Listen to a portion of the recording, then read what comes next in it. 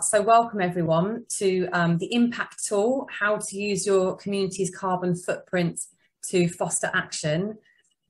Just a little bit of housekeeping, muting would be fantastic. And a little reminder, if you're not members of the Herefordshire Green Network, we offer absolutely everything that we do for free, the lot. But we do we're really thankful for our members. And if you are a student, it ranges from £5 all the way up through to wage people and not-for-profit organisations, and local councils can join for £50 for an annual fee, which is pretty reasonable considering all of the content that you get, and obviously the use of the great collaboration and all of its resources. So I'm just putting that out there at the beginning. And we are really lucky to have Tim Yair here with us, who is the Regional Senior Energy Projects Officer of the Midlands Energy Hub. And he has been instrumental in the development of the carbon impact calculator, which we've obviously been promoting for some time now. And lots of our local council members are actively using this tool. And there's been quite a few changes recently. So Tim's going to talk us through some of this, and there'll be plenty of opportunity for questions. Tim, over to you. Okay, thank you. Yeah, my name is Tim Yair. I work for the Midlands Energy Hub. The Energy Hub is actually paid for by the Government Department of Business and Industry and Industrial Strategy. My role is primarily to support the local authorities and the local economic partnership to deliver energy projects throughout the region. My area of responsibility though is the marches, so I'm highly focused on Herefordshire, Shropshire and Telford and Wrekin. It does confuse people with the Nottingham City Council email address, but that's purely for admin purposes, really. I actually live in Leinster, so I'm actually a parish council on Humber and Stoke Prior Group Parish Council as well, so I know where you're all coming from. I've actually used the footprint tool to start educating the people of my parishes to do what their footprint is, and hopefully we're going to start working towards getting something done about it. So I'm very much coming from where you are. And I just wanted to see if we can just talk through the impact tool, just to sort of give you an idea of why we use it, how we use it, and what it can deliver for you. Right. So first of all, I just wanted to give a bit of a brief catch-up, really, as to carbon footprints. There are carbon footprints, and there are carbon footprints. They're all very widely used. They've been used for a long time. I've been working with local councils for many years, trying to get them to understand their carbon footprints. Perhaps there are different ways of calculating them, and there are ways of reporting on them, and it all gets a little bit muddled and confused as to which is the best footprint calculator to use. So what I'd say right from the start is that all footprint calculators, whether it be Impact Tool or any of the others that exist for big authorities or nationally all the way down to individuals' footprint tools, they are guides. They're not gospel. They can't be unless you give them absolute 100% of the information they could possibly need to calculate it. So they can only ever really be guides. So we need to make sure that we think of them as that. Is everybody hearing me okay? I've sometimes had problems and they're not. Well, I'm surprisingly hearing you okay. My internet's normally terrible. It's quite robotic apparently. You're more than welcome. I just saw that. Yeah, you're more than welcome to come out and come back in again if you want to try that. Well, if I try holding the mic a bit differently, does that help at all, or is that still? Oh, yeah. I think we're fighting nature here. There's a storm. Possibly. I will just pop back out and see if I can come back in again. Yeah, let's try that.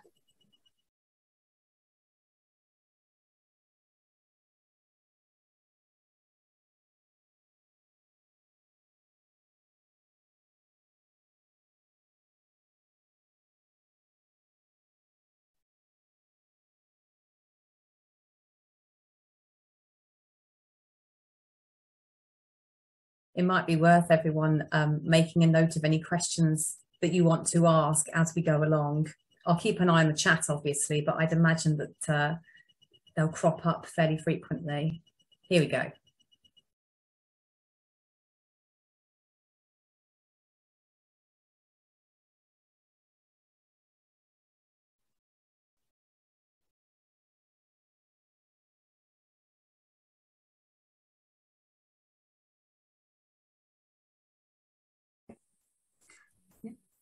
Right, does that sound any better, or am I still sounding a little bit dodgy?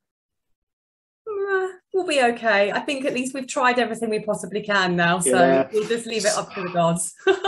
Thanks, Tim. Okay, right.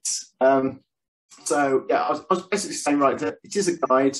It's not gospel, and it really does depend on which one you look at as to what your footprint will be. And I guess the other takeaway point is it's very difficult to compare footprints which are calculated using a different method, purely because you're going to be capturing different bits of data from different data sets.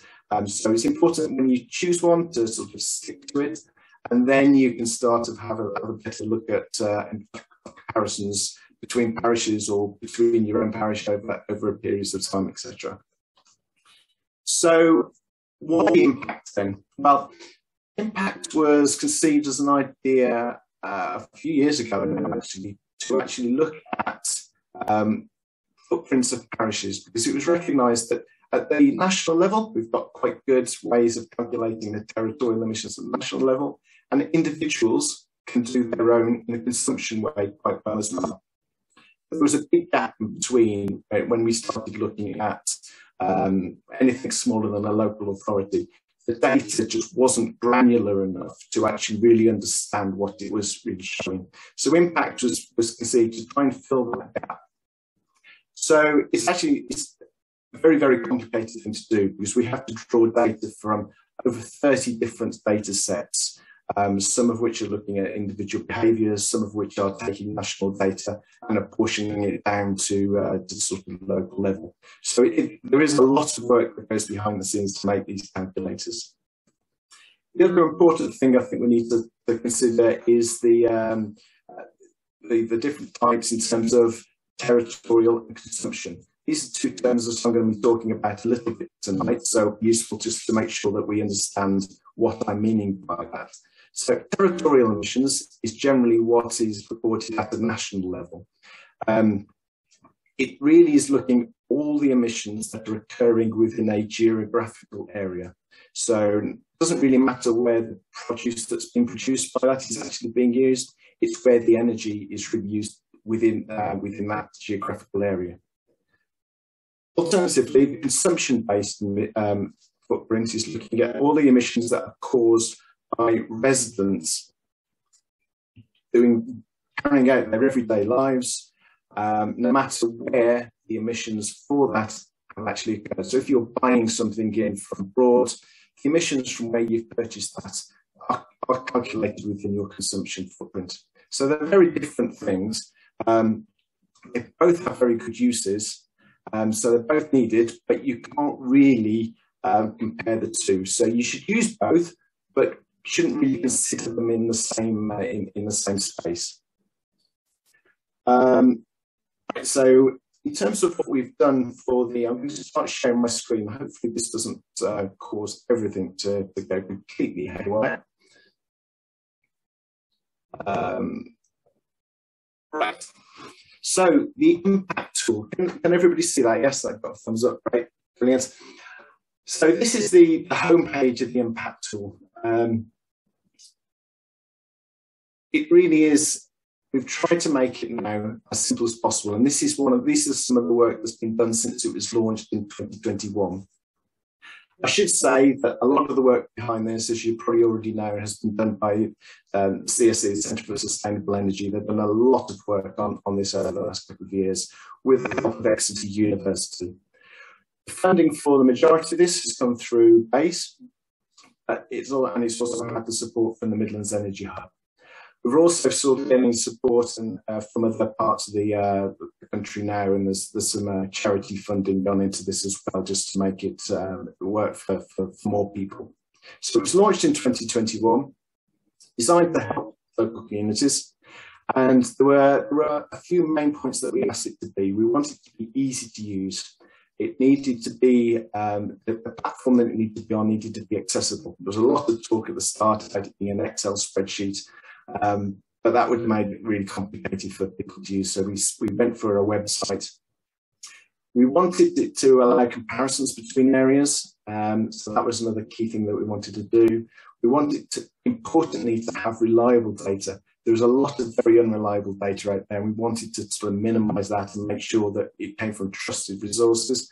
So we've gone for mostly UK government data, and also data from a piece of software called Mosaic, which looks at household level expenditure and details at that level. So by combining a sort of like a top-down and a bottom-up approach, we get to do the impact tool. And importantly, we also needed to enable the targeting of actions. That's got to be the best outcome of this. We needed to get to that point. And we have seen a lot of interest has been generated by the tool. There's thousands of people have actually logged on and are actually using it. Hundreds of councils across the UK are now using it. So I just thought I'd quickly talk you through some of the new additions. So we've had a general improvement to the user interface. So this is what you see now. Initially, it was a little bit more fragmented and a little bit more difficult to use. So there is a lot of guidance that hangs behind this as well. So when you come into here, if you know what you're doing, you can go straight onto the calculate your footprint. But if you want to know more about it, there is a good user guide which sits behind that, and you can download that to read at your leisure. So for now, I'm going to go on to sort of calculate the footprint. One of the important things is that we wanted to be able to search at a number of different levels. Originally, we were just looking at parishes, but then we discovered there's actually quite a large proportion of the UK which isn't parished. So we wanted to make sure that we could capture that as well. So we can now calculate the footprint from a number of different geographies. So parish, ward, local authority, and even because a lot of people won't know what ward they actually sit in, you can actually do a postcode search now. So if you did a postcode search on, it will tell you what your area is that you're sitting in. So who have we got on today? Should we do Tarrington? If we type in Tarrington, we get a drop down of that, so we can then start looking at your footprint. So it's as simple as that to start finding out what your footprint is. The footprint is, as it is, we can sort of show some subcategories on there as well. So we can actually start hovering over these to actually see the size and scale of the different parts of the footprint. Now, as I mentioned earlier, there are two distinct different types of footprints. There is the consumption one, which is what we default to in this one.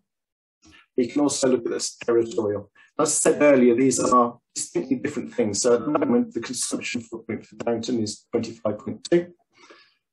Actually, if you look at the territorial, it's quite a lot bigger. Now that basically means that you're actually exporting a lot of your emissions nationally. So we'll switch back to consumption, because I think this shows you where your behaviours and you can make the most differences as parishes. But what I should also say, you can also look at your household total. Obviously, this is just a function of how many people live in your parish. So it just gives you a different idea. So the total consumption for Darrington is 5,136. So it should be literally just categorized by how many people or how many households live in that area. So before we move on, the other really interesting piece, the other new piece of functionality is being able to print a PDF version of your report. I think this is one of the things that a lot of people missed out on in the first iteration is that you got all these pretty graphs on screen, but you couldn't really see what came of it. You can now print your PDF report. It's very, very quick. So that come through. So changed I think it's changed. That's good. So this will basically take the information from that footprint, give you a little bit more background information as to what that footprint is saying, explaining the difference between territorial and consumption, a bit like I've done earlier, and using it as a guide. So this is a little bit about what I've already said. But then it starts actually highlighting your individual parish's footprint and telling you a little bit more about each of those areas. So I think this is one of the most useful functions that we've developed, is this ability to have these reports. It also enables you all in one place to see how you compare with other areas.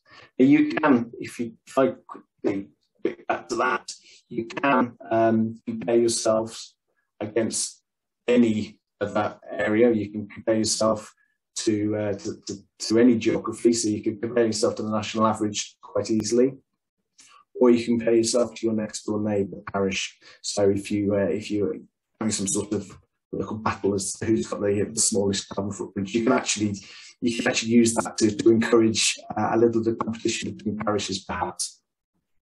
So that's the footprint. So that's the most important element, I think, is that report, because it does everything. It tells you everything about where you can actually do things as well. Switching back to this, then you can actually then start to analyse where the main parts of your footprint come from. Again, this is carried through into that report, but it's very useful to actually start seeing where the main comparators are in terms of consumption and territorial emissions. You can see how you might read things differently. So if you just looked at your territorial emissions, obviously mains gas would be the biggest contributor, followed by transport aviation. But actually, if you look at how people live their lives, it doesn't read like that at all. It's more about the consumption of goods and services, what individuals or households actually buy. That's the main impact. Then you start moving on to housing, then you start moving on to their diet. So you can see that's actually, it's a much more, it's a much cleverer way of looking at things if you want to start influencing behaviour, to look at the consumption rather than the territorial emissions, which might work better for local authorities because they might be able to target where they put investment. But actually, in terms of individual behaviours, consumption footprints are a lot better way of looking at things. You can then also start looking at, as I sort of briefly showed you earlier, about how you compare to other communities. And then you might start asking questions. And I think this is one of the most important bits as well, is the next steps beyond this, is to where you start focusing attention, what you can do about things.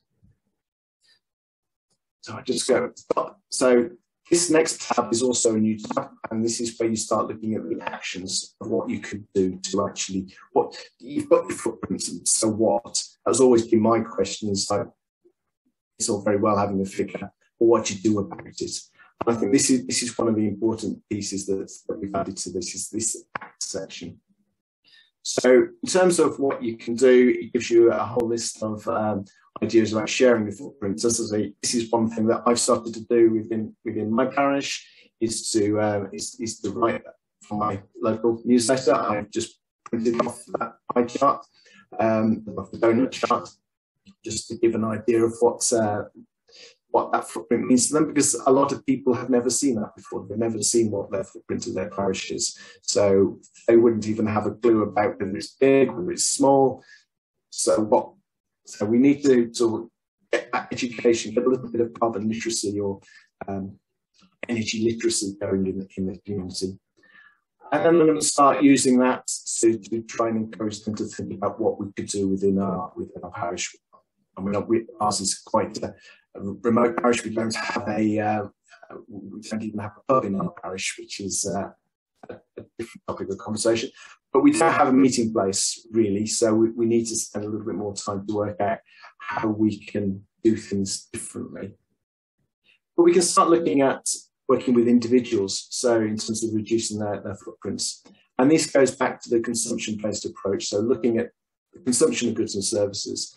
It gives some ideas about what individuals can do and what you can do as a collective, and then moves through the other sections, so housing, food, diet, travel, and waste.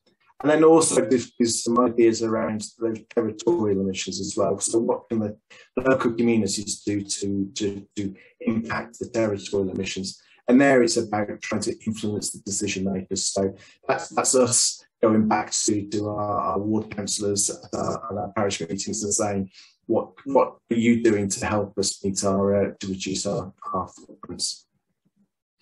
So then there's a list of useful resources at the bottom there, a lot of which link through to other great pieces of work that CSC have done over the years. FAQs have been upgraded as well, so we've tried to take on board questions that have been raised over the last year to actually understand what people wanted and what people want to see more of. And we're also now working to see what comes next. So we've got this far. It's a much better programme or website than we had previously. We know it's still not perfect, and we need to work with ways to make sure that the funding that we need to continue to update these figures continues to be there. So it's not just a once and done, we can actually continue to use this over time. So one of the things that we're asking all local communities or local parishes or whoever uses the impact tool to do is keep trying to suggest improvements that we make to it. So one of my questions today is, what else can you do? What else would you like to see it to do? And if there becomes a consensus of what we'd like to see, that's when I can go back to the funders, the payers and governments to say, we need impact to do this as well. And we get some more funding to help make that happen. So I'm going to stop there. I mean, the tool is there. You've got the web address. The best thing to do, I find, is just to mess around with it. You can't break it or anything, obviously. So just keep playing with it and trying to. And if there are any questions that come out of the use of it, again, get back to either myself or to CSE directly, and we can help answer that. One of the things we do need to make sure is we've got the support for you guys to use it properly. So that is one of our big asks to government, is that ongoing support to answer your questions, answer the queries, make sure any bugs that anybody does spot are actually properly on impact. Okay, so I guess across to you guys, if that's all right, to see what questions you have. Lovely. Oh, Tim, thank you so much. I really find this tool so user-friendly, and I've explored quite a few of them out there. And I've got to say that PDF is a really useful function to have. And I know that's going to get a lot of use. I'm just thinking, if I switch my view so I can see everybody. So let's open the floor. I think it'd probably be a good time to have some questions while it's all fresh in our minds. If you want to wave a yellow hand at me or a real hand at me, or you can pop a question in the chat and I'll do my best to flag it up. So I can see John there. Well, as you actually picked on Tarrington as your start point, it's a bit unfortunate to me, because for a start, the population that it quotes seems excessively high. We've got 250 households, and I don't think we've got 1,500 people living in the house. So where does the data come from, and what might be going wrong there? Good question. I mean, that's exactly the sort of thing we need to feed back just to make sure they're right. The data for households comes from places like the ONS and the Experian data, which should be pretty accurate stuff. I mean, that's what we pay quite a lot of money to Experian to actually get. So if that is wrong, we need to make sure that's put right. So if you could drop me an email just to query that so we can get an absolute answer to you. Yeah, I mean, we've got about 500 on the electoral roll. Okay, there's a proportion of young children, and there's probably others who are not actually on the roll, but nonetheless, it seems significantly higher than I would expect, which probably skews all the figures, which means I don't know what you can do with them. Yeah, I mean, it shouldn't be incorrect. I mean, if it is, then we need to make sure that we've addressed as to why that has happened in that case. Without looking into the data that CSE are holding for that, I can't give you an absolute answer, but it will be something I can take back to them to question the population of Barrington and make sure that they've got that right. And make sure that that's not an issue that's going elsewhere as well. So if it's wrong for Barrington, it may well be wrong for Martin or whoever. So I need to make sure that's not the case. Oh, brilliant. Okay. Good question, John. Thank you. Especially as you're paying so much for this data. Rod, did I see a little yellow hand? Yeah, a really great tool. We've tried to use it in terms of our climate emergency declaration as a base point to start from. And one of the questions really is in terms of how we can impact it. And from what I could see, and I may have got this wrong going through where all the data comes from, if you do something like getting people to change from oil to gas or oil to electricity, the likelihood is that will get picked up through the data that you get. If you actually got somebody to turn their thermostat down by 2 degrees, would that be picked up? It would eventually get picked up because the amount of energy that's used in that territorial area will go down. But it will be by such a small amount that it would be difficult to actually see. I mean, that is one of the problems by trying to use territorial measurements. This is using not the territorial, the other one. Consumption-based one, yeah. And it's trying to get individuals to change behaviours. And what I don't want to do is set ourselves up to say, this is the benchmark where we started from, and then review it in 12 months' time and discover it may have gone the other way, because either it's historically delayed in terms of the data coming through, or alternatively, it doesn't pick up some of the simpler actions that people can take. It is one of the problems. I mean, one of the issues that I perhaps should mention is that there is such a large number of different data sets. Some of them have quite a long lag in them. So, I mean, some of the information is census based. So, I mean, there's potential 10-year lag in some of those pieces of data. So, things that you do this year won't always be picked up just because of the data source that it's using. This is why we try, especially on consumption-based emissions, to use the data from Experian, which does build up from a local level. It's not always sensitive enough to capture turning your thermometer down, your thermostat down by 1 degree. It just can't do that. You would need to have data from individual households, actual records to do that.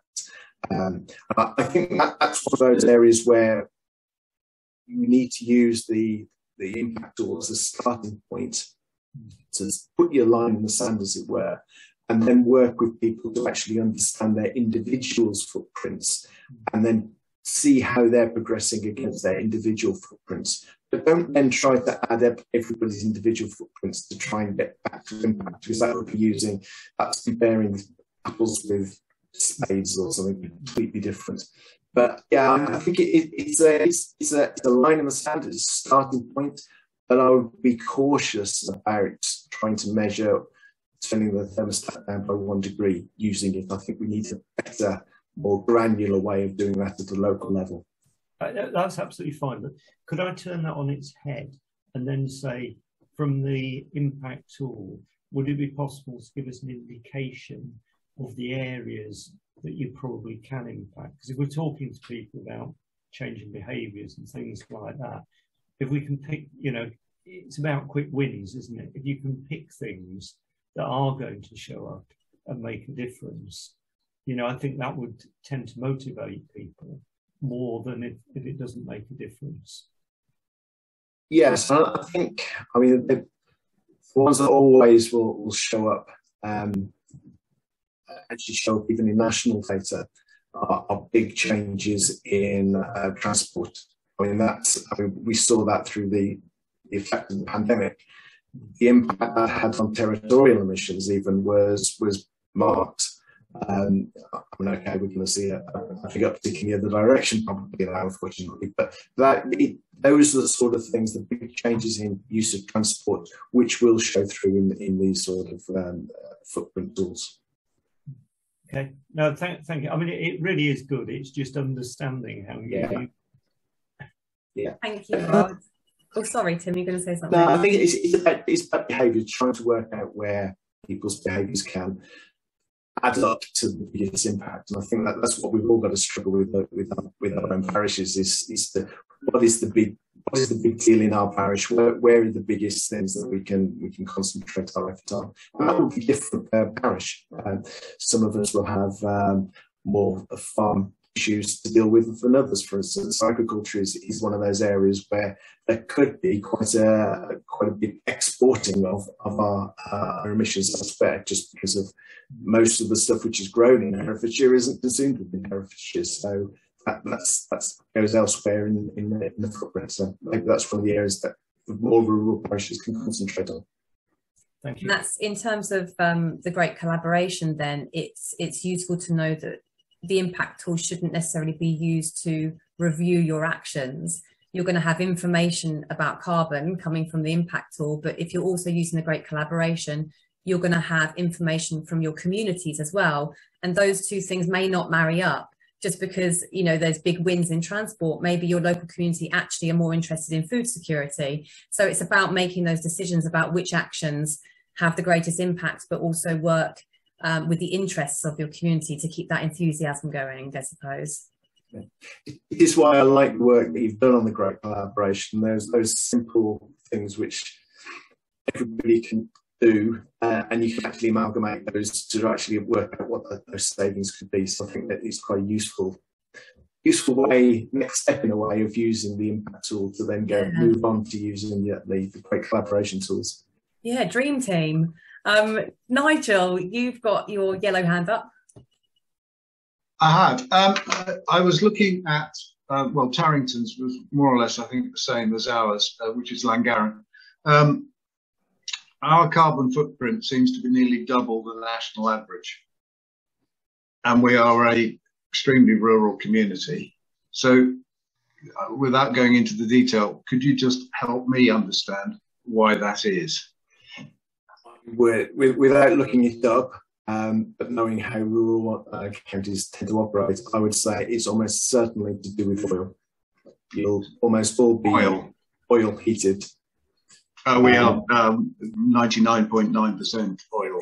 Exactly, and so same with my parish, and that is the primary reason why we are so high in terms of our average footprint compared to the national average, and that everybody else has got gas as the main heating source. We also tend to travel further because of the isolated rural nature of our parishes. So rather than a city dweller, we do tend to travel more on a daily basis. So between transport and heating our homes, those are perhaps the two biggest areas. We've also tend to be slightly higher on consumption of goods and services as well. So that tends to be another area where we're slightly higher than the national average. We just like having a good time, don't we? Yeah, exactly. But yeah, those are the main areas that we would be higher. Sorry, without sort of going off the tangent, the Herefordshire Council obviously looking for feedback on their new local plan. So are we saying that building in rural areas should not happen because of those two effects? That's a good question.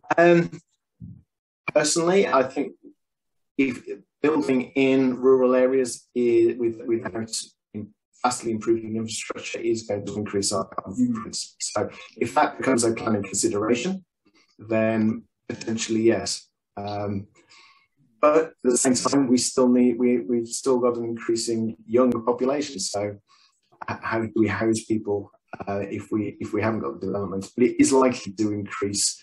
But new buildings though can be built much better than the old stone buildings that a lot of us would be living in. So if we can build new buildings, new residential properties with net zero policies in place, so or even negative carbon policies in place, then that wouldn't increase the footprint as much as if we allowed inappropriate development to carry on. And we could also encourage them to use different forms of heating as well. We could potentially look to be doing stuff here. And I agree with all of that. However, none of that is happening. But no, because there hasn't been. This is the opportunity to change the local plan to try and force some of these policies through to help do that. At the moment, the council, to be fair to them, have got their hands tied behind their back a little bit in the national planning policy framework. Does sort of force their hands a little bit.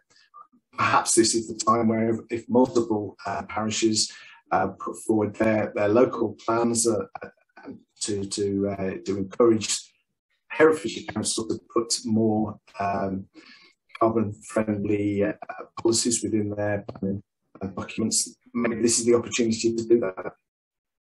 Thank you. Shut up now.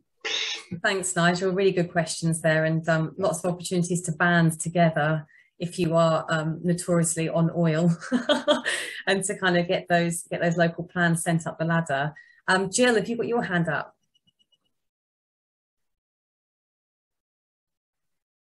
There you go. Yeah, just going back to this business of building in rural areas again. You talk about, I mean, is there on this tool, is there a sort of what if? So you can say, what if we built 40 houses and have another 20 vehicles coming out of the village? What impact is that going to have?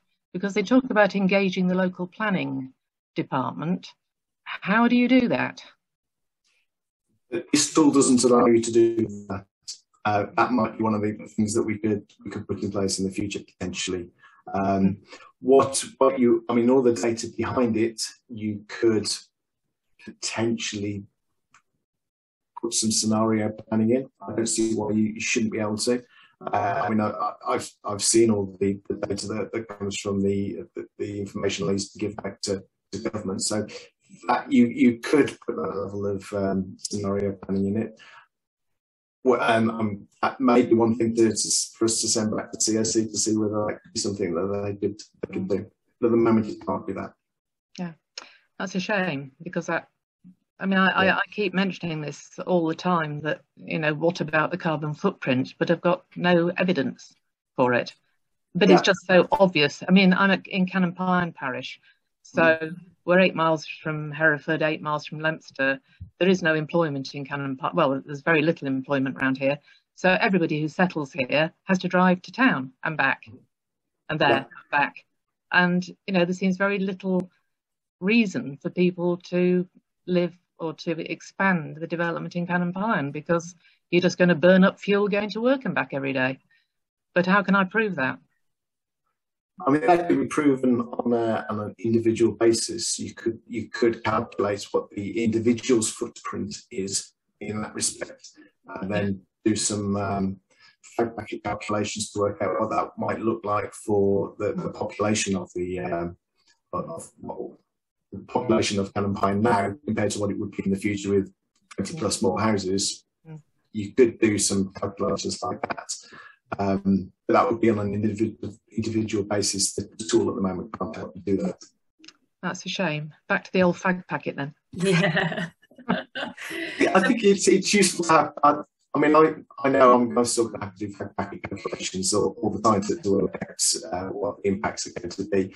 I still think this is a useful thing to be able to base that on. I mean, you know what the tonnage is for Cannon Pine now, you know what how the footprints are going to be. So you could, by doing fag packet calculations, add that on or take it off of the 25 point, whatever it might be, to actually help you sort of put some flavour onto some of the perhaps more bland statements that you might put back into Herefordshire Council.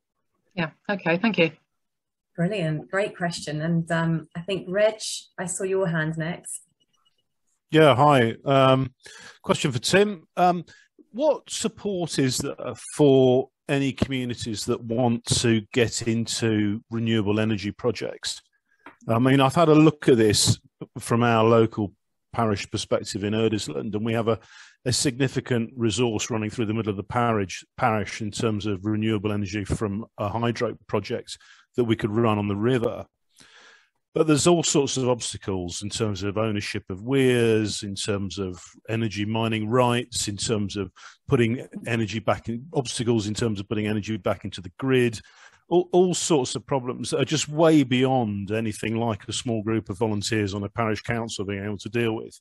So what support, I'm asking what support is there, and I'm thinking in terms of project management, I'm thinking in financial, I'm thinking legislative, and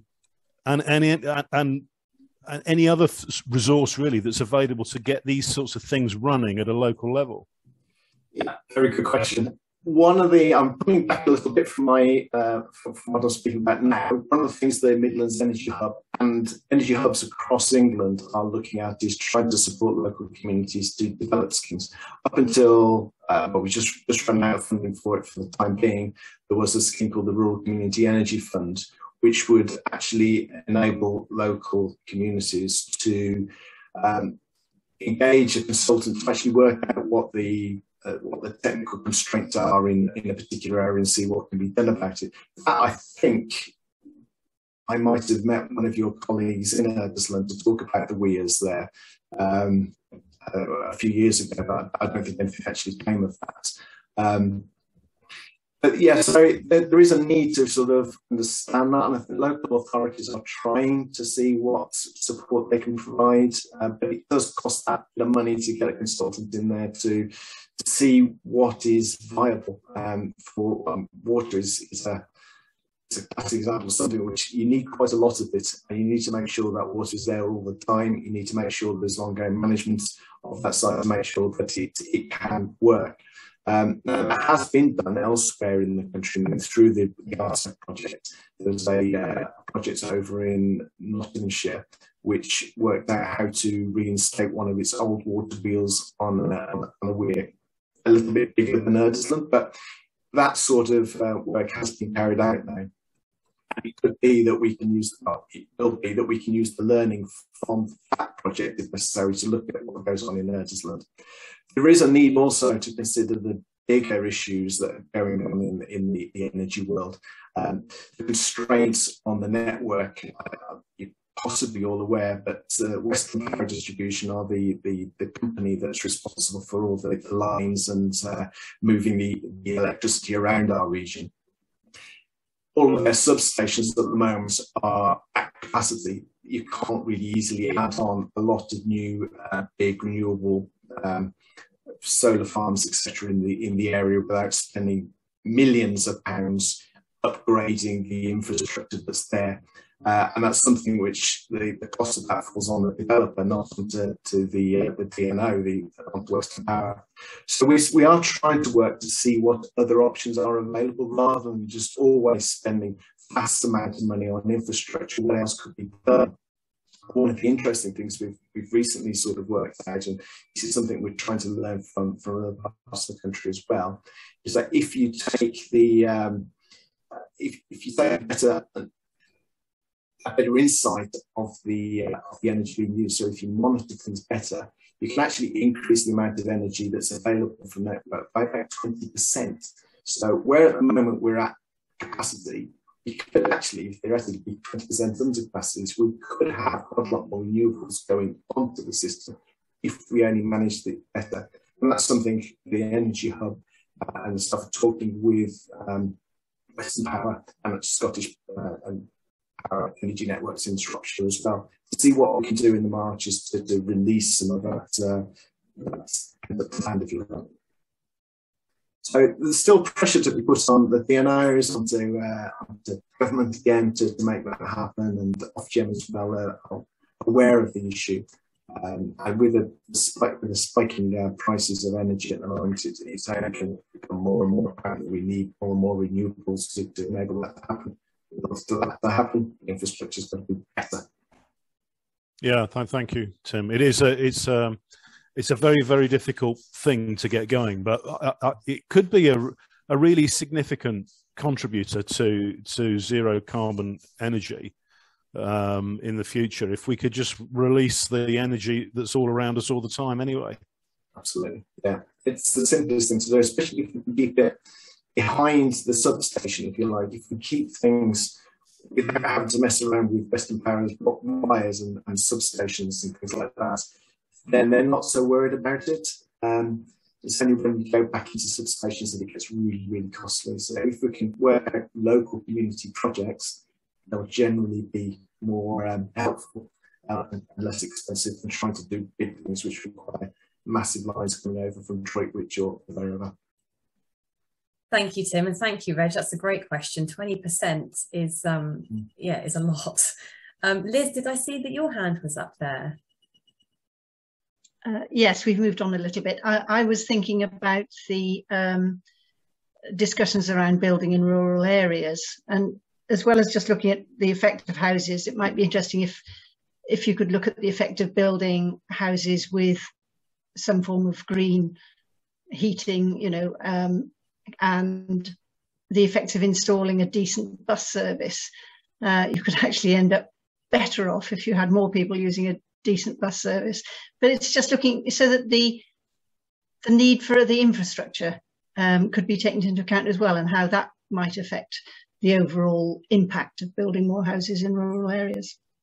I 100% agree. I think the infrastructure in rural communities it's not conducive to using a lot of them. So we do need to look at that. And from a parish council point of view, that's something that I think we should continue to press Herefordshire Council for as well. So I think we need to keep the pressure on to make sure that new policies, when they're developed, consider net zero as at their core, really. Yes, they always say that they look at the cities because they get the biggest bang for their buck, sort of thing, but then they still want to build in the rural areas without investing in them. Yeah, absolutely. And okay, we've had a moratorium on developments over the last year or so, or couple of years, but that is likely to go, but we still need the infrastructure to help us put more development in and enable people to be able to move around properly. So. Brilliant. I'm hearing a lot about it's not just what local councillors can do in their small communities, it's about how we communicate with Herefordshire County Council as well. And I think that's really something that we can all step up to a little bit more. And, it's not just our little patch of land, it's looking at the county as a whole and putting pressure and pressure on those people who can make the changes, even if their hands are tied. Well, these changes are happening sort of at the moment. I mean, now is quite a prime time to sort of try to influence county council. So I think we should definitely be trying to do that. And the thing is, they want to hear it. They want to hear it as well. So and most of the time we're pushing against open doors. I mean, the county council have got a very ambitious net zero policy. I mean, net zero by 2030 for the whole county is not a simple thing to achieve. It can't be achieved without all of us around here doing our part, and it involves all of our constituents as well. So it will not happen unless they put in place the policies within their plan documents to enable that to happen. That's not just planning, but it's also their local transport plans and all of their planning policy. All of their policies need to have net zero embedded at the heart of them. Brilliant. And Helen, you've got a question. I was just going to say that in my local community, we've got a kind of little completely unofficial car club. So car sharing, really. So there's 10 households that now don't have their own car. and we have 5 shared cars, and calculating our carbon footprint, we've got down to that kind of more urban carbon footprint for transport rather than the rural footprint. And I know Herefordshire Council are doing something to encourage and to kind of seed some funding for more carpools and car clubs, and I think that could be a really important part of the solution for rural areas, because we know, better rail services is only going to affect quite a, just a particular city and some particular towns in Hereford, and then buses. It's always going to be difficult to get the economy of scale to make those really work. But I'm really interested to know whether maybe that spatial strategy work that's going on at the moment maybe can work out the places that can be made big enough to really support a really proper bus service where people will be able to get to the beginning of their morning shift and get home at the end of their, early morning shift or whatever. But then also all the places along the route into Hereford or into Leinster or wherever it is will then benefit from that better service. So I don't want to be dead against, completely against maybe having some development in a place that then might finally get that proper bus service happening. Oh, that sounds like a great project you've got going there, and that could be something that other people could learn from. That's probably the other thing that we need to work more at is the case studies. That's another area that CSC are working on, is to come up with some exemplar projects that have gone on around the UK to sort of show what communities have used the tool to their benefit. So it could be that if we can find some really good examples within Herefordshire, that we can promote those across the UK, and vice versa. We can learn from what other communities have done as well. So hopefully, I think they're looking to do 5 in the first place, but there's no reason why we can't work with CSC to put some more in place as well. Brilliant. It's I'm just thinking as well in terms of the great collaboration, collecting stories like this is vital so we're not reinventing the wheel. And actually something that I've started to do, and I'd be really interested in the chat actually to have your feedback on this, is thinking about the changes that we can make at the parish level and those behavioural changes and how we go about plotting our carbon descent plans. I'm kind of thinking there's a series of themes coming out here, isn't there? You've got your housing theme, your transport, all of the themes that impact have and mirror the themes that are in the great collaboration. And I feel like from my perspective, with access to all these people who are experts in their field, wouldn't it be interesting to hold a series of workshops where we focus on, say, transport, and we look at the actions that can be achieved at a local level and case studies and examples of good practice? So if you think, this has just popped into my head just now, but if you think that as a local councillor, a series of workshops where we look at actions like examples of how to set up a car club or car share, how to kind of reach your communities and communicate with them. If a series of workshops like that, where you have tangible actions that you can learn from each other with, if that's useful, then please just put a little note in the chat form, and it's something that I can investigate and start working on. Jennifer, I think you've got a question.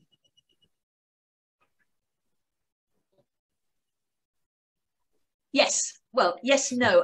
I did have a question, but I was just going to say, and you've actually reiterated, Liz Bull and myself, we are from Wellington Parish, and we had just started out onto this journey. So it's very encouraging to hear so much optimism and the big things and the little things that are happening. We've already talked to Marden and Rod and David, but it would be very useful to have a kind of a group that we could on the back of. I mean, we've no idea. Actually, we have great plans or great thoughts, but there are the big issues. Yes, let's put a wind turbine in, or what was it that we were talking about, Reg? On the hydroelectric. Or is it just to stop them using plastic shampoo and have soap instead. You know, it's that kind of thing. And so my question, I suppose, is how do we use at this stage in our development, which is no development whatsoever, what 2 steps should we take using this information on this impact website to actually start the whole ball rolling? Okay, Jennifer, I'm just getting really, really excited now, because it feels so. When we started the Great Collaboration, we used to have forums where people would drop in and have a little conversation. But I started these, to be honest with you, when the tool had just started and we didn't have that many members. We've now got 15 local council members and plenty more who, obviously we're not going to exclude people, plenty more who would want to join workshops like this to share ideas. Like you say, you've got the big projects like that, but actually there's a lot that in terms of behavioural change that can be done. So I'm seeing some really positive things in the chat as well. So we're going to get cracking on that. There's going to be a series of workshops next. Yeah, well, we're also hoping to make sure that our parish council signs up, because we're part of a small working group, volunteers, but we work under the, we do lots and lots of things in the village, but we work under the umbrella of the parish council, because we only have a small parish council, but we have a wider range of volunteers. So I suspect you might be getting a check from them soon. That's absolutely wonderful. Really, really great. No, I'm loving the support. It does feel like things are growing at the moment. It feels quite positive. Time to make some changes, I think. We've got a few minutes left, and I'm going to stay on the call in case anyone has questions about membership or the Great Collaboration specifically. But is there anyone else that has any questions specifically for Tim? I don't think so. Oh, well, that wasn't too bad a grilling, Tim. Well, I thought I could even better questions than that. But I think it's been great to see that you are so enthusiastic. You wanting to do stuff, wanting to use impact, or maybe wanting to come up with your own plans. I think the important thing is not to get too hung up about footprints all the time. Yes, they're important to know where you're at. More importantly is what you do. So I think it's where it's great. It looks pretty. It's obviously this bang and all that. But if it doesn't make you do anything to act to change the way that you as an individual or you as a community do things, then it's a bit pointless. So it's only because it can link in so well to the Great Collaboration, which has got, I don't know how many, 100 different actions, isn't there? There's loads 60, of different... just over 60. Okay. Yeah, so there's over 60 actions which everybody as an individual or as a community can do. And I think that's the more important thing, is to actually work out where the actions are that you can all do. Yes, use the footprint to talk to your councillors about, or to your local politicians about, to your local members of parliament about, but actually doing some stuff and actually recording how well you're doing as a parish. I think that's even more important. Brilliant, thank you, Tim. Oh, Rod, you've got your hand up. Tim, I'm sorry to drop this on you, but I'm going to have to ask this question. How do you calculate the aviation element of transport? Because if you look through quite a lot of the Herefordshire parishes, we appear to be significantly above the national average, and it just intrigues me. Right. So is that for consumption or for territorial? Sorry? Is that for the consumption? Consumption. That basically is taken from the data that Experian have got to sort of understand how many flights people take in an area. So obviously you spend more time flying than other areas is all I can say on that. You would want to get out of Herefordshire or something.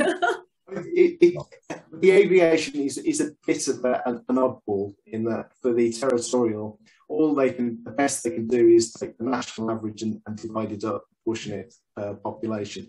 But consumption based, they also look to see what local spend is at a household level to give it an average for the area, and then they do sort of chunk it up. So they don't look at see what Roderick's done, but to see what the average house in that area has been doing. So they use the data in that way to sort of build up. So you've obviously been flying too much.